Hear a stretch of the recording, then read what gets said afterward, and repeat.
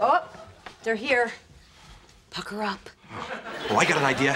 When Uncle Stu makes his move, I'm just gonna tell him I'm sick, huh? Yeah, you're a genius. Hey, sweetie. Hey. Where's your dad? Oh, he's parking the car. Listen, here's the deal, real quick. He doesn't know my pizza place went out of business, and he's not exactly up to speed with my wife leaving me. So stay away from those two subjects. Other than that, let's have a nice time. Hey! Hi! Doug! You know what? I got a cold, sorry. Don't worry, so do I.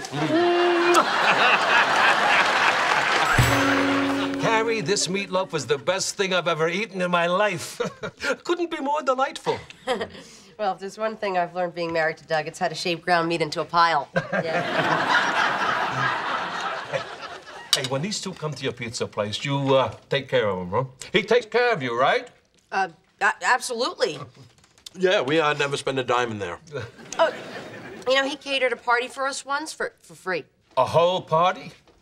What, are you trying to be a big shot? For God's sake, you gotta cover your nuts.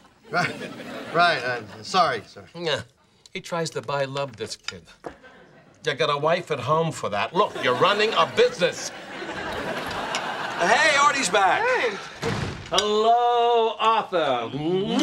Forgive me for missing dinner, but I had a professional commitment I simply couldn't get out of. Well, better late than never. By the way, Daniel, I drove by your pizza place.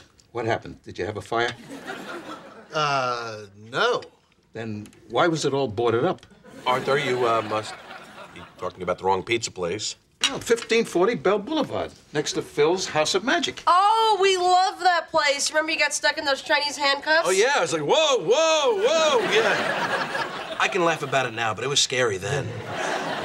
Annie, you having a problem with your pizza shop?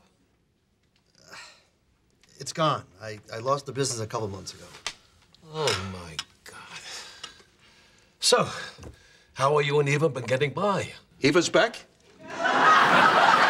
Sweet diggity.